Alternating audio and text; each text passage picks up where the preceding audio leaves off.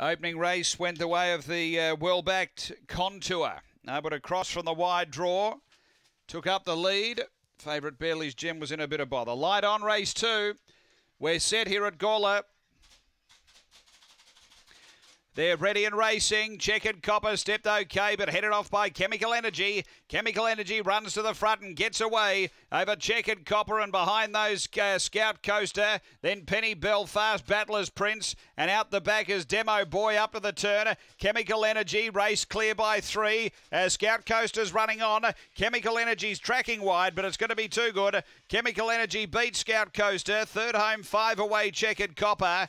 Behind those came Penny Belfast from Battler's Prince and Demo Boy. It was back at the tail end. The time here, 23:02 after the running of race number 2.